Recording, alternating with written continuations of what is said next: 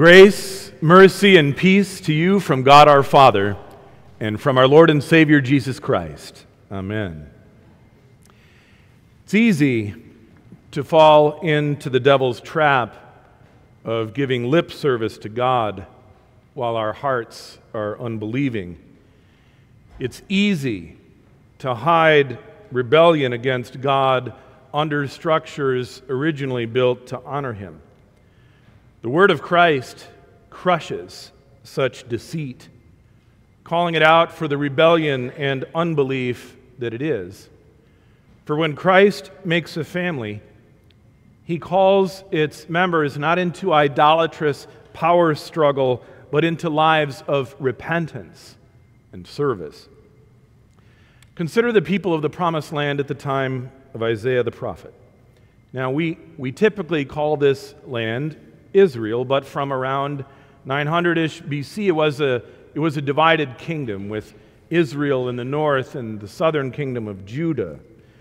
During the lifetime of Isaiah, the northern kingdom fell to the Assyrians in 722 BC.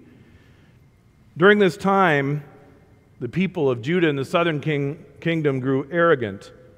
They had the temple. They had all the religious things, but a lot of their religion was performative, lip service, superficial.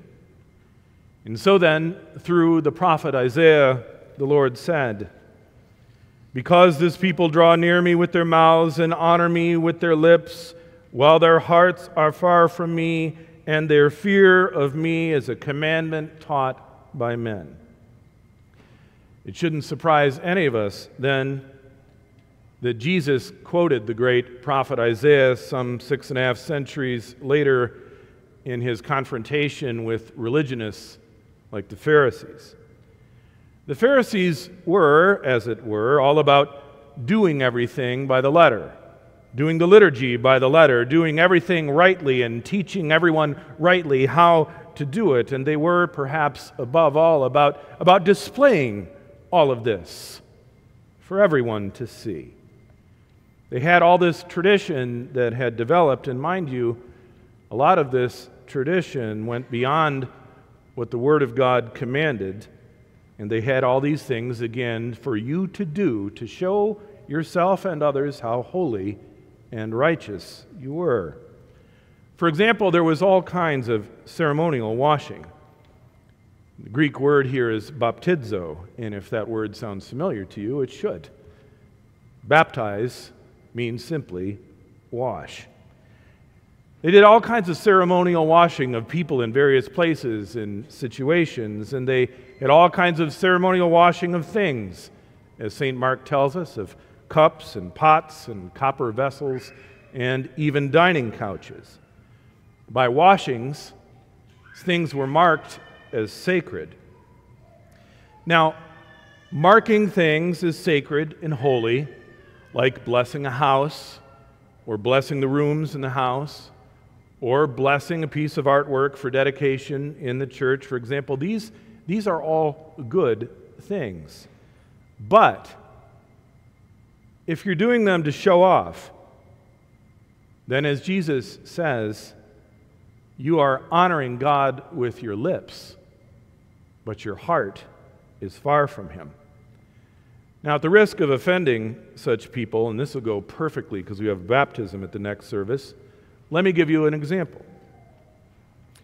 If you baptize your children, but then do not raise them in the faith by regularly taking them to church and praying them, teaching repentance and practicing that in your own household, then you are giving lip service to God, but your heart is far from Him.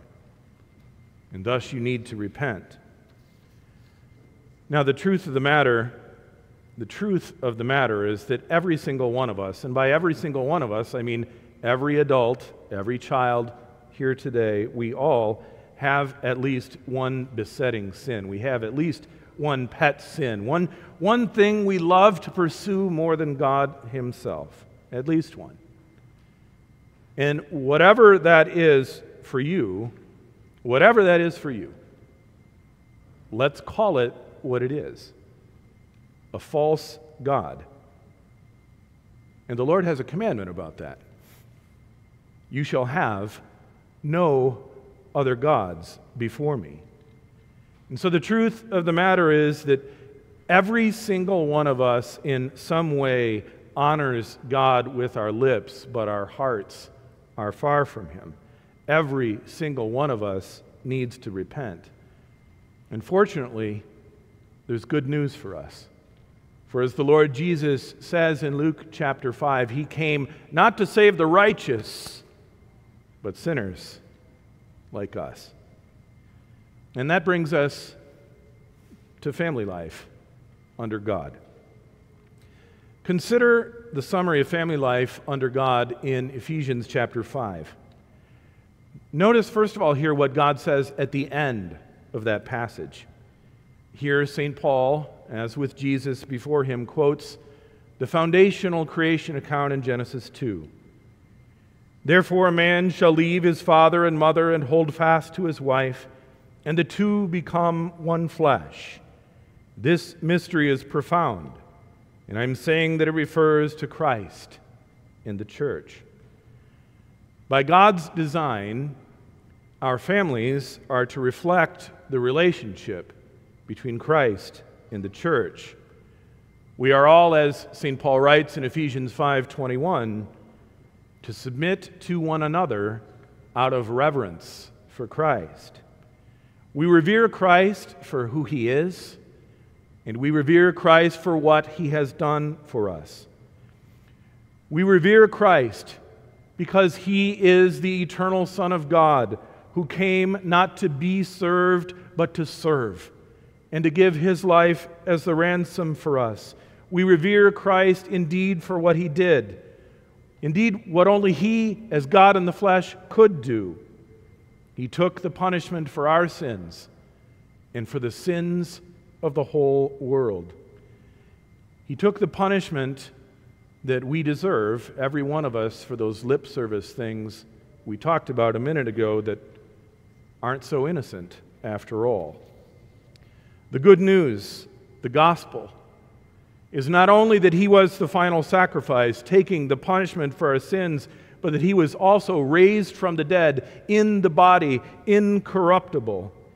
And the good news, as the Scripture tells us, is that when you are baptized in the name of the Father and the Son and the Holy Spirit, that you are covered with His righteousness. You are forgiven your sins. You are given the Holy Spirit by whom we believe this and have eternal life.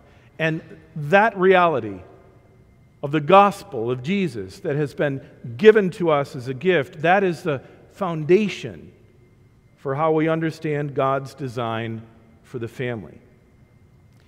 In his workbook, United in Christ, Preparing for Christian Marriage, Scott Stigmeyer writes, and I included this quotation in your sermon notes today, "The intimate bond that exists between a man and a woman in marriage is especially blessed and rewarding to the heart because of its close resemblance to the self-giving nature of God in Christ to His bride, the Holy Church. Together, male and female, they are called God's image and likeness. They complement each other. The Scripture directs all believers to exemplify a spirit of submissiveness out of reverence for Christ. Willing submission is an act of love and respect.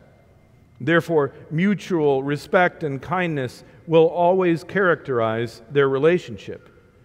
But the Word of God teaches that the husband is modeled after Christ's offering of Himself on the cross, and the wife is modeled after the bride, who receives the benefits of the bridegroom's gifts and devotes herself to service and thanksgiving. Saying that the man is the head of the woman is not about governance. It is about service.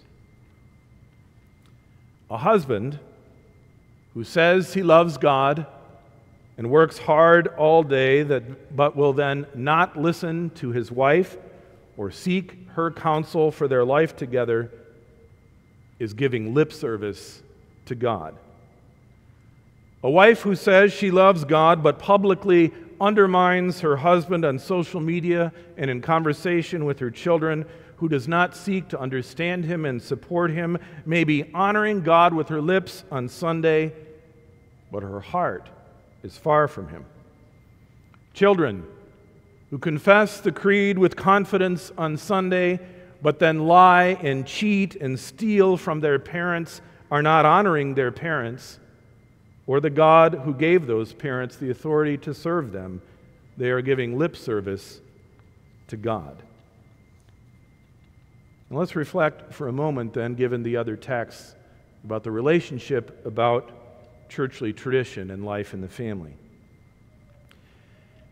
You see, the traditions that we observe, the standing and sitting, the kneeling and bowing, the sung liturgy, the hymns, the sanctuary, the artwork, are all there, all of it, to help us learn the faith of Christ and treasure it. These traditions are faithful to God and His Word and are beneficial. And that's why they have been observed, literally for millennia.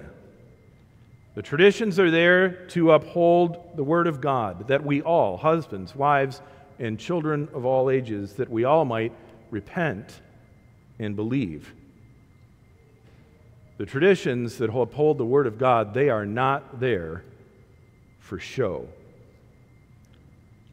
And thus, the Word of Christ crushes our lip service religion, calling it out for the rebellion and unbelief that it is.